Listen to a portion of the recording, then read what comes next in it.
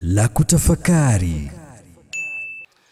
Kitu ambacho ni cha kipekee Khadija alikipata kuliko wale wake wote wengine, alimpata Mtume sallallahu alaihi wasallam akiwa ni Muhammad bin Abdullah, rajul kijana 25 sana, mwenye sura nzuri, mwenye akhlaq nzuri, anayesifika Makka na ni binadamu wa kawaida, si mtume.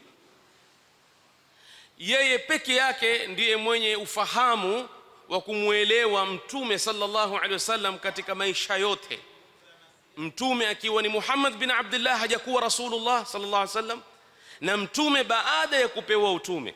Kwa hiyo marhala zote mbili kazipata, wakati wengine wote tukianza na Aisha mpaka wale wote wengine walimpata Mtume sallallahu alaihi wasallam ana miaka 50 kwanza, kisha ni mtume wa Mwenyezi Mungu. Kwa hiyo tukitumia lugha ya kileo tuweza kusema aliyoenjoy maisha na Mtume sallallahu alaihi wasallam ni Khadija radhiallahu anha.